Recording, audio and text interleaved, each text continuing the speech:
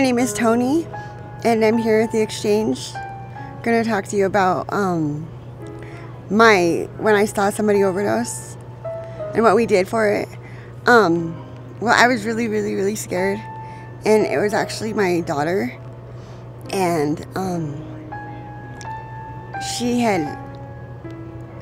put something inside of her because she thought that the police were coming or something,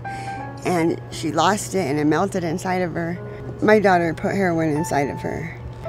and she started to overdose, and I really wasn't sure what to do, and I was just like running around the house, and I went and got my boyfriend, and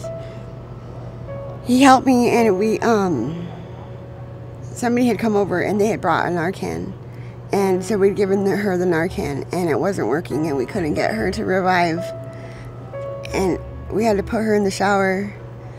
and it was really weird, but we had to put ice in her butt, and after we tried everything, we tried waking her up and slapping her around and everything, and finally, like when we put the ice, like she started to come about. It was just really scary because before then I had never welcomed heroin or anything like that in my home,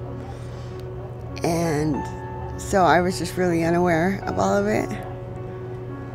And now I just keep needles around my house for people that use them, because so that they don't catch diseases or, you know, die from AIDS. Sure, dirty needles. But I'm not a IV user, and I don't really